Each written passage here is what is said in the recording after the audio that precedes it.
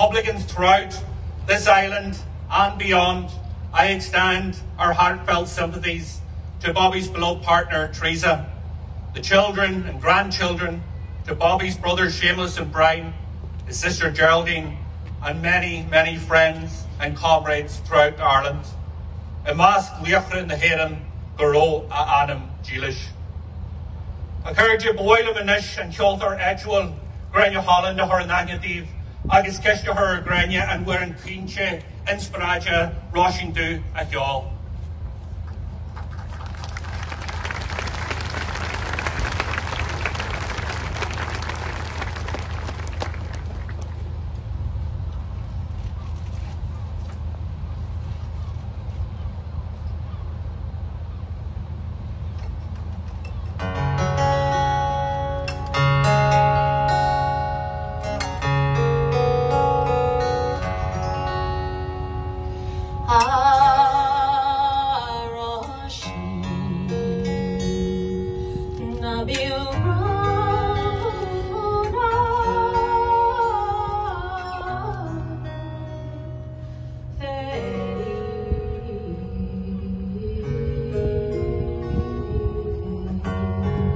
Bobby's comrades, and particularly with his very close friends.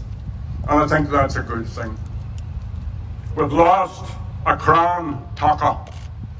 We've lost a crown Lake.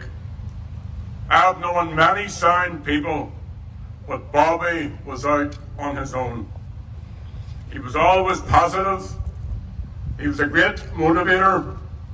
One comrade told me one day that Bobby Storey would make you think you could fly a plane.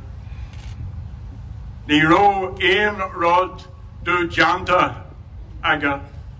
And when you talk to him, whatever the issue, you always came away knowing that he would move heaven and earth to do what was needed to be done. It was required of them. They stepped into the breach. On the 20th of August, the day that the last hunger striker, Mickey Devine, died, Big Bob was captured following a gun attack on British soldiers in Andersonstown. He was later sentenced to 18 years, and the 1983 escape came soon after that.